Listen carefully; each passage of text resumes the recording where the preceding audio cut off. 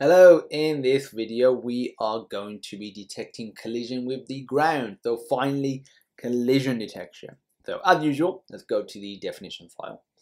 And we're going to create a enum because we're going to actually implement a state machine. Actually, we already have a state machine for the engine, but it's like a mini state machine, a very basic one within the game state class that will allow us to keep track of what's happening. So it's going to be called game states, and there are going to be three states. There's going to be E, ready.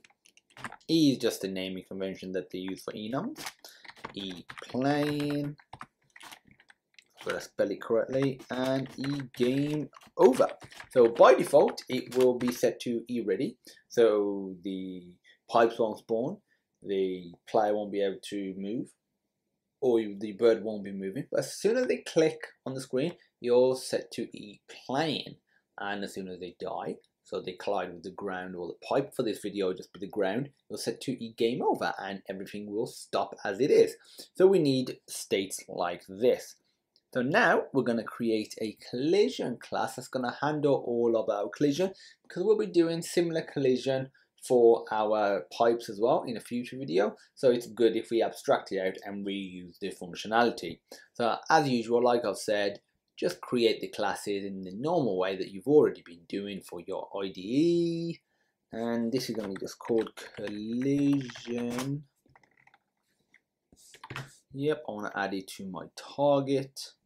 So in the collision.hpp, it's going to get rid of all of this, and we put hash pragma once, hash include SFML graphics.hpp. We're going to put namespace sonar, and then we're going to put class of collision. Let's spell collision correctly. It's always a good start if you can spell basic words correctly. Public. And this is going to have a collision constructor, and it's going to have a method which returns a boolean, which is check sprite collision, and this is going to be sf sprite1. So it's just going to take two sprites, doesn't matter what order we pass them in, and this will just check for the collision between the two sprites that we passed in.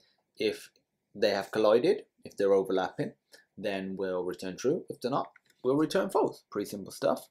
Now what we want to do is go to the CPP file and actually implement this.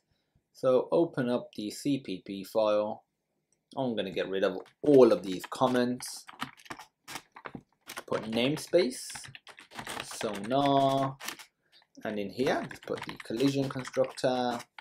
It's going to be an empty constructor. Now we can do boolean. You know what, it'll save time if we copy and paste this like so, and if we put collision and then do ff rect float. So we're just going to get the rectangles around our sprites. This is just something automatic that SFML does. So it's just equal to sprite1 dot get global bounds, because that's what that global bounds has been doing. It's been returning the rectangle around your sprite. It doesn't factor in alpha, and the global bounds one factors in transformations such as scaling. So we're going to do one for rect2, or do one for sprite2, which is called rect2. And to check for collision, you just do if rect1 dot intersect rect2, and that's it. And then we just do return true, else return false. So if rect1 has intersected or collided with rect2, then we return true. If it hasn't, we just return false. So now go to your bird header file, And there is a method that we require here, because at the moment in the game state we have access to the bird object, the land object, and the pipe object as well, but we can't access the sprite. So we're going to have a method that just returns a constant sprite, a reference to the sprite I should say, that will allow us to pass that reference in to the collision methods that will allow us to check for collision. So we're going to do const sf sprite ampersand, because we are returning a reference, get sprite, and we're going to do const like so, copy and paste that into your CPP file. So if you go to the CPP file down here, just whack it down here, and we're going to do return underscore bird sprite. It didn't pick it up because I have not done bird : yet. So now that's all good. What we can do is go to the next part of our application, which is the land header file. So land.hpp, and we want something very similar to that. We need to be able to get the vector of sprites. So we're going to do const std vector, so that's the return type, and it's of type sprite, and it's going to be a reference, and I'm just going to call it get sprites. I'm going to put const, and now if we go to our CPP file, so land.cpp, go all the way to the bottom, whack this down here, and we need to put land : and now do return underscore land sprites like so. Now we'll have access to the land sprites, and we'll be doing something similar in a future video for the pipes as well. And now we can start in the game state detecting for collision. So if we go to the game state.hpp first, we want to do hash include, I think you've probably already guessed it, hash include collision.hpp, create a collision object. This isn't going to be a pointer because we don't need to reconstruct it afterwards, so the default constructor is a-okay. And now in the game state.cpp, let's just open that up.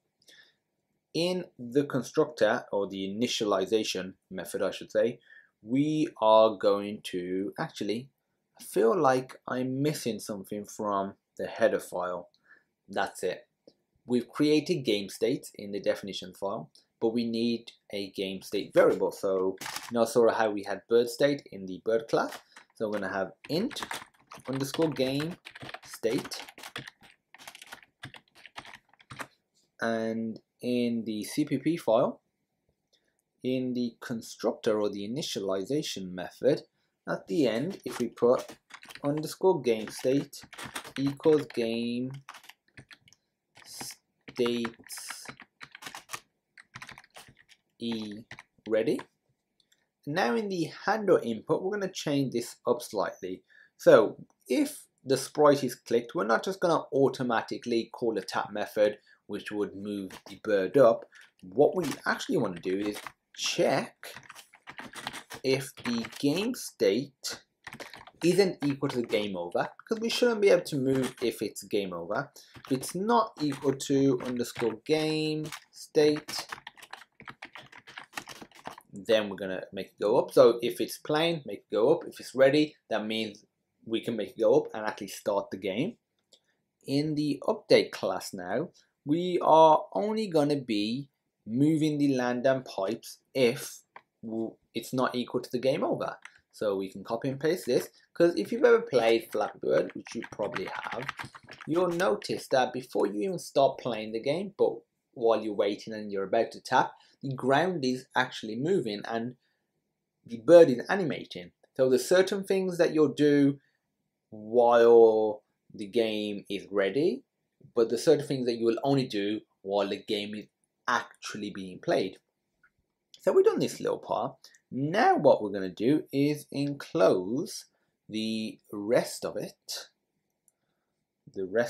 over here into if it's actually being played. So what we are going to do is put if game states game playing, if that is equal to the game state, then we're going to enclose all of this like so. Let's just indent it. So for the clock elapsed time, all of that does not change. That's a-okay. For the bird update stuff, that's a-okay as well. We actually want to get rid of this and we want to put this outside. What we really want to do is put this in here. So it's going to be animating while it's not game over. The move pipes should only be called if it's playing, aka that's when we would spawn these pipes, move them and be spawning them. We don't want to move them if it's like on the starting screen, even though there's technically none there, but if we did create some by default. And then after we've done the bird update, we can actually detect or check for collision detection. So what we're going to do is std vector, and it's going to be of type SF sprite.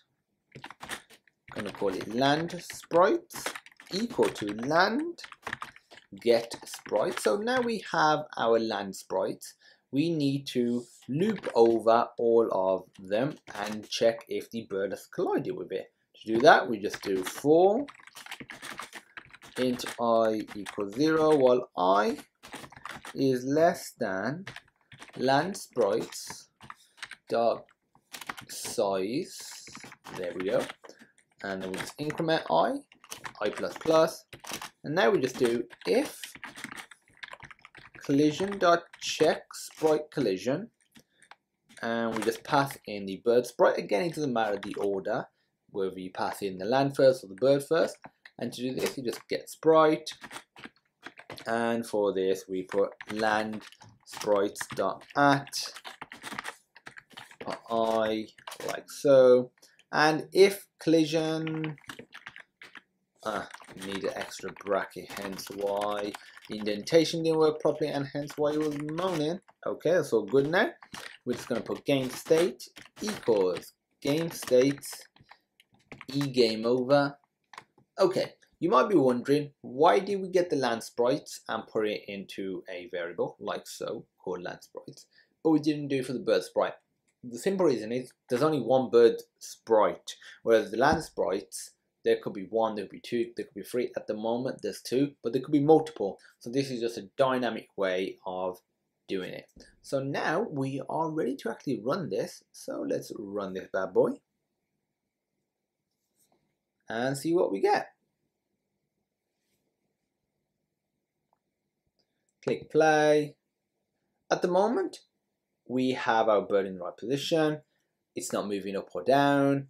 The land is moving. The bird is animating, but there's no pipe spawning. And let me click. But the click is not working. So let's have a look where we've gone wrong. So I'm going to go up to where we are clicking. I'm going to assume, first of all, there's probably something to do with here. It is. I forgot to set the game state, and we need to set it to game state playing, because if you clicked, we are now playing. So if we run this again, click the play button when it loads. At the moment, it's all good. I haven't clicked play yet.